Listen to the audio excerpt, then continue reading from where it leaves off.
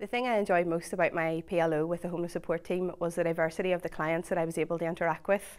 Clients were homeless families who were living in family hostels. They were ethnic minorities and asylum seekers, some who were living on the streets and didn't want to go into any of the hostels. It was mostly about helping people and getting them access to services.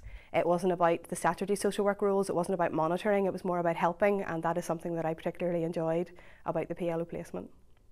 Some of the challenges that I faced whilst on PLO would have been some of the attitudes that I would have found from other agencies that we were working in collaboration with. Some of the agencies would have been quite oppressive and had discriminatory attitudes around not just the person presenting as homeless, but other issues such as their sexuality, or because they were from an ethnic minority background, or because they suffered from mental health difficulties. Some of these agencies just understood the homelessness part of this person and not the other issues that they were presenting with. A piece of work that I found particularly stimulating and interesting as part of my PLO was the community development aspect of the PLO, and that was, I had been doing some work with the housing executive.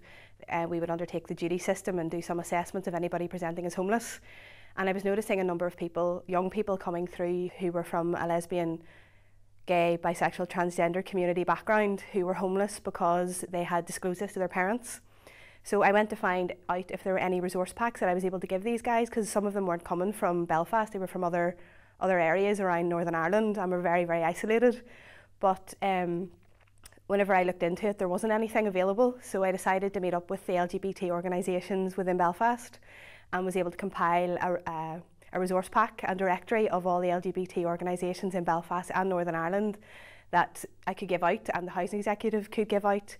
And the hostels could have for any LGBT person who presented as homeless and had this extra issue, so that they would become less socially isolated. The tip that I would give to one student going on my PLO would be to come with absolutely no anti-oppressive or negative attitudes. Come with a completely open mind, because you will meet such a diverse range of people that it will blow your mind.